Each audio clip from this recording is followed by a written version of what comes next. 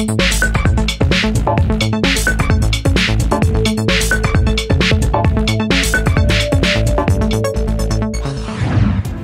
week in 1879, Thomas Edison invented a workable electric light bulb at his laboratory in Menlo Park, New Jersey. During his test, the bulb lasted 13.5 hours.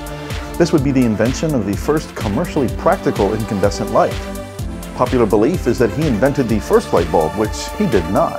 The first electric light was actually created in 1802 by English scientist Humphrey Davy. In 1954 this week, Texas Instruments announced the first transistor radio. They quickly became the most popular electronic communication device in history, with billions manufactured during the 60s and 70s. In 1984 this week, the Airfone service was launched on 20 flights for those who had credit cards. Of course, you paid for that convenience of talking on the phone while in the air.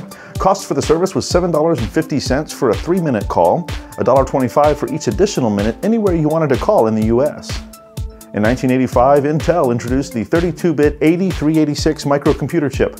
It was the first Intel 86 chip to handle 32-bit datasets. It ran at speeds of up to 33 megahertz, which was blazingly fast in 1985.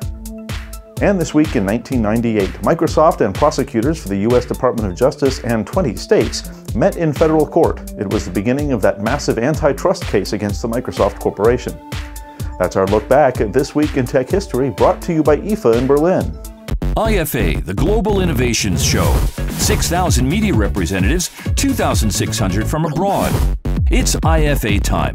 Meet the official partner of the future in Berlin. Be sure to check out our website anytime at intotomorrow.com and subscribe to our free podcast while you're there. We'll catch you next time on This Week in Tech History.